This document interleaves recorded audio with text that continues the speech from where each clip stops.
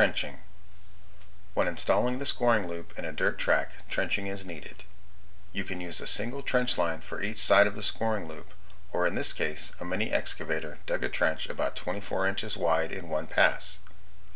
The more parallel the loop is, horizontally and vertically, the more accurate your timing system will be. A single trench makes it easier to keep both sides of the scoring loop parallel with each other. The ideal depth in most cases is 12 to 18 inches down from the racing surface.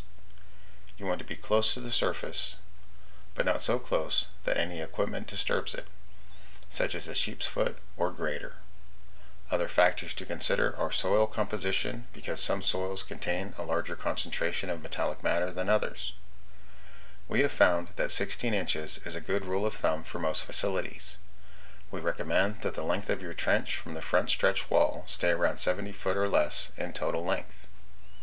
When installing a scoring loop for a new paved or concrete surface, place your plastic pipe beneath your surface forms. When installing a scoring loop in an existing paved or concrete surface, use a diamond blade saw to cut 2 grooves, 24 inches center to center. Keeping the scoring loop wires as parallel as possible is key. We recommend grooves of at least a ½ inch in depth to protect the loop wire and to have enough cavity to top fill the grooves with sealant. Loop wire and pipe. The loop wire is sent to you in 2 coils with a 470 ohm resistor already soldered in line with heat shrink. The number 1 loop issue is water that gets inside the pipe surrounding the wire, so keeping the inside of the pipe or PEX dry is very important. In this particular application, we used ½ inch PEX pipe 300 foot long. The reason we use PEX of this length in place of gray plastic 10-foot section pipe is to reduce the chance for water to get into the pipes and affect the timing system. Vibrations from racing and track prep can, over time, shake the pieces of pipe loose. So the less sections the better for the timing system. We set the pipe in the corners of the trench to make sure they're parallel with each other horizontally and vertically. We lock them down sometimes with landscape spike nails or fill some dirt back into the trench.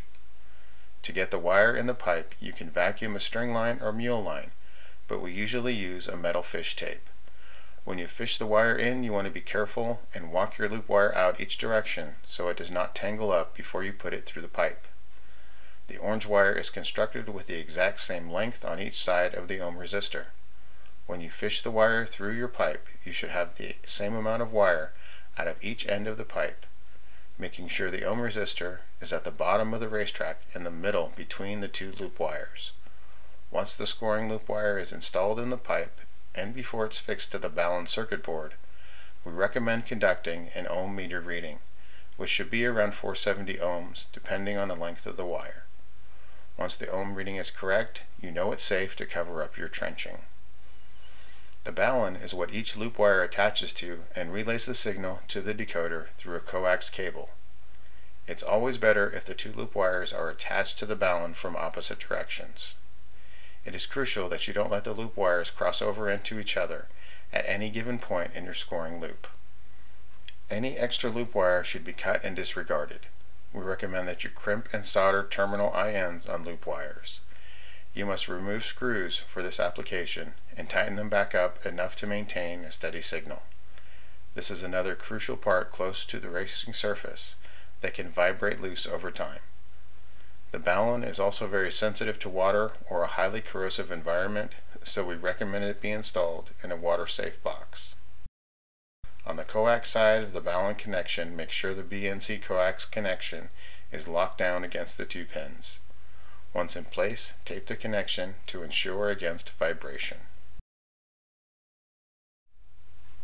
Coax from balun to scoring table. The coax should have a BNC connector at its end. Every facility is different in the length from the balun to the scoring table. It's always best to use molded end coax cables. The coax can be ran underground or overhead. It does not have to be in a conduit pipe, but it is highly recommended. Please tape up each BNC end of your coax so you do not ruin the fittings while fishing them through the pipe.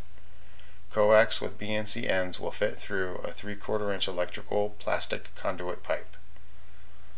Once you have landed your coax cable at the scoring table, make sure it's not intertwined with any other cabling or power supplies. They may have electrical pulses that will interfere with the scoring system. The coax with the BNC connector simply plugs in the back of the iDEC decoder. Make sure the BNC connector is tight against the pins of the male connection on the decoder box. At this point, you will power up the decoder box, then sync it with the computer and get ready to electronically score your event. We have reached the checkered flags of the scoring loop construction video. The Westhold team thanks you for watching this instructional video. Now let's go racing!